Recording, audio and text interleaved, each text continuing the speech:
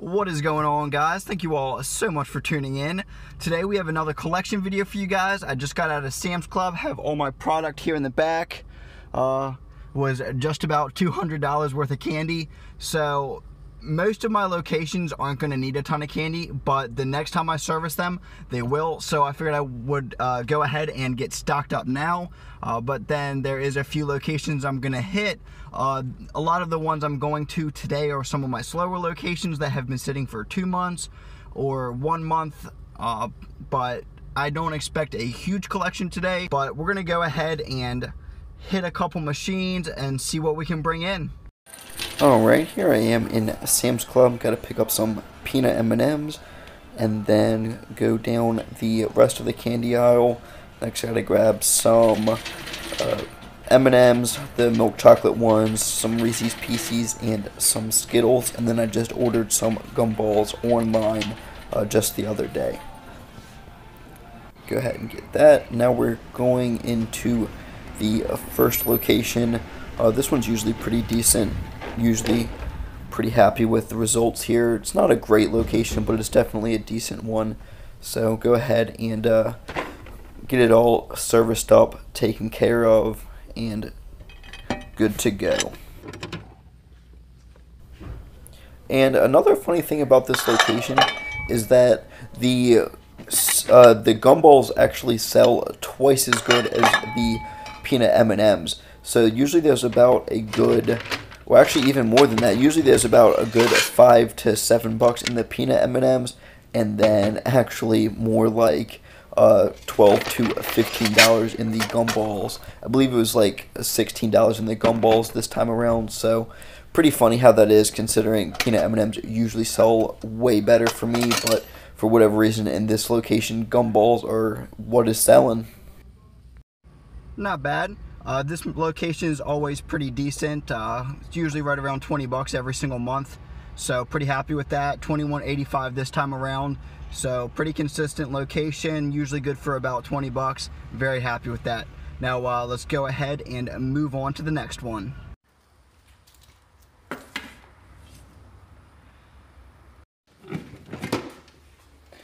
Alright, so here I am at the next location. This one's been here for about 2.5 months, but this is going to be the third time I'll be collecting it, and it always seems to do pretty well. One thing I do want to mention is generally I will not advocate putting the canisters on the ground like this. However, in this scenario, the first and second time I went to service this machine, I asked if I had a table or anything I can put them on, and they said to just go ahead and put it on the ground because they really don't care.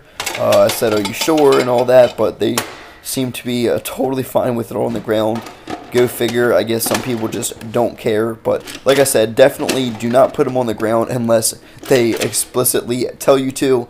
Like in this scenario, get it all set up. One of the little things that turns the wheel on the canister was a little bit messed up, so I had to fix that while I was here. So this stop took just a little bit longer than normal, but really not by much.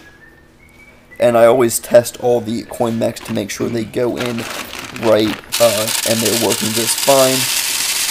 Go ahead and fill everything up. Got the Reese's Pieces that I fill up, definitely the best seller at this location. Peanut M&Ms are probably a very close second, and then the M&Ms that I am filling up in just a second. Yep, here we go. They usually sell pretty well as well, and then the Mike and Ike's do okay. Alright, not bad. That location that I just went into had $32.25 in it.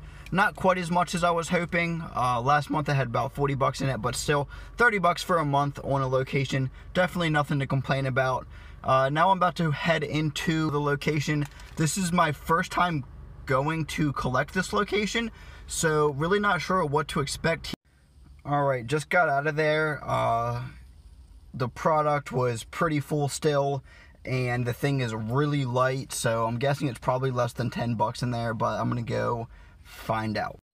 Alright, only $5.25 in there. Counted it up real quick. Pretty bad for a month, especially considering it's like candy and not just gum.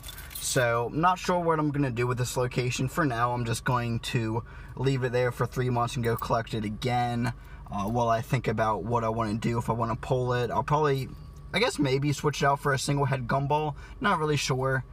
Definitely don't want to give it up just because it is a location. I have plenty of machines, so I think that's probably going to be my best bet, switching it to a gumball machine, but we'll just have to see. Alright, 1025 in that location. That was for 2 months, which isn't really that good, but considering it's just a single head gumball machine, I don't mind too much because the product lasts for a really long time with gumballs, so I can kind of just have that one chill out there and slowly collect money for me, and then go every 3 months or so to pick up about 15 bucks, hopefully. Alright, just pulled up the last spot for the day. This one's been here for about 2 months since the last collection, so pretty excited to see how much is in it. Normally this one does anywhere between 10 and 20 bucks a month, so hopefully we'll be right around that $30-$40 mark. That would make me pretty happy.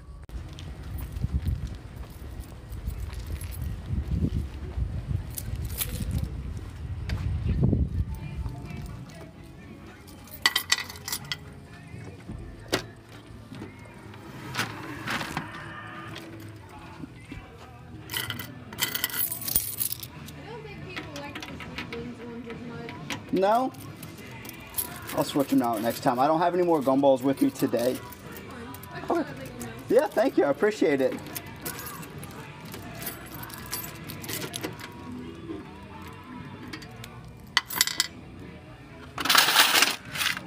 So that's kind of unfortunate. It only had a $15.25 after commission, so not too happy with that, especially considering it was like 2 months.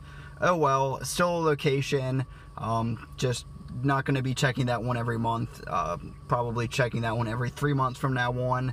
Now they did say that they didn't like the seedling gumballs as much, and that they don't think other people do either, which is kind of funny because I thought they would sell better, but apparently not. So next time I come, I'm definitely going to switch those back to the original gumballs, because I was using seedling gumballs before. Oh, sorry, I was using regular gumballs before, then I switched to seedling gumballs, so now I have to switch back to regular gumballs, which is totally fine with me because I plan on phasing out the seedling gumballs out of my route entirely anyway, so they're just kind of here until I go through them all. Just got back home. I'll show you how much we made in just a second. Not really feeling that great today, a little bit under the weather, maybe a little bit of a head cold. Kind of got a scratchy throat, so sorry if I'm not like super upbeat like I normally am in this video, just not quite feeling 100%. All in all, I'm pretty happy with the collection. It's definitely going to be over 100 bucks altogether, so not bad. I did spend $170 or $180 shopping for product today. Now keep in mind, that's not what I spent from just these machines. I probably only put like 20 bucks worth of product into my machines today, maybe 25, because most of them were pretty good already. This is more to have myself ready for next time around. So I'll go ahead and flip over, show you guys what we did. Alright, so this is what I collected today. Not bad, definitely a nice little collection here. And then I do have about 20 bucks from a collection that I did just the other day. Go ahead and put that over there so I can keep it separate, so I can give you guys a recap on how much I made just from the collection today. Now the one over here, I got a call saying that the mechanics were out, so I went over there and serviced it. And since I was there, I just went ahead and switched out the coin banks and collected what was in there. So let's go ahead and count all this up and find out exactly how well we did. Alright, so right here is what we collected today. 100, and then 5, 50, 60. A couple nickels in a few of the machines. Not going to complain though, because the ones that have nickels in them have dropped through CoinMax, so it doesn't dispense anything. It's just free nickels for me. But anyway, I still have this to count up over here, so gonna go ahead and, well, I did count that up already actually. I'm just gonna go ahead and roll it up. It's right around 20 bucks. So that'll put me right around $500 for the month so far from all of my machines. $370, I believe, from the last collection, plus $100, $470, about $500, and then I still have to hit all the barbershop locations. So hopefully I can pull another 100 or 2 out of all of that for a total of about $600 or $700 for the month gross. That would be pretty awesome. But I'm gonna go ahead and roll this up real quick, and I'll catch up with you guys in a second. All right, got all that rolled up too. And pretty happy with everything all together. Like I said, got one more collection run to do. Oh look, missed a quarter. But anyway, that's going to just about wrap up this video. If you like this video, please make sure you hit that like button. It really helps me out a lot. And then hit that subscribe button as well if you have not already. Leave a comment down below if you have any questions or anything like that about the vending business. Or, you know, just encourage me to continue making these collection videos.